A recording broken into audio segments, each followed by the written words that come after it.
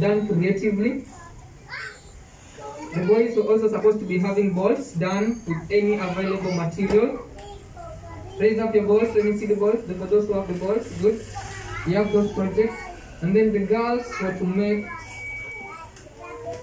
dolls using easily available material.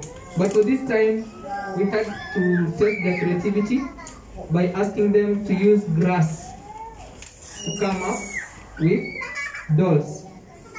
So as you can see, parents, for our kids to develop mentally and upright when they are growing up, we need to support them. We need to give them whatever they need for them to learn in scouting too. So that when they grow up, they become responsible citizens, not only nationally in the community, but also internationally. We are having a program called Progressive Scheme. That is whereby a Sungura Scout in their section will be able to earn their badges. For Sungura, we are going to have Nota 1. We are going to have, after Nota 1 award, we are going to have Nota 2. After Nota 2, they are going to have Nota 3. After Nota 3, they are going to have Link Badge.